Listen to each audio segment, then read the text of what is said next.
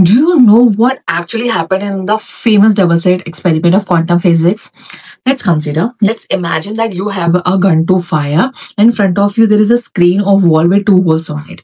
Now, when you fire it, what will you expect? That you will get a two heaps on the other side of the screen, right? Because the bullet either goes from the first hole or from the second hole, and you get the two heaps there. Scientists thought the same thing. They fired with the electrons. But unexpectedly, what they found that they were interference pattern. That means bullets, no bullets, bullets, no bullets, bullets, no bullets. It seemed like the interference pattern given by the light, the bright and dark fringes. So scientists thought that is electron also behaving like a wave? That means the electron at the same time moves through two slits and then interference and gave that pattern.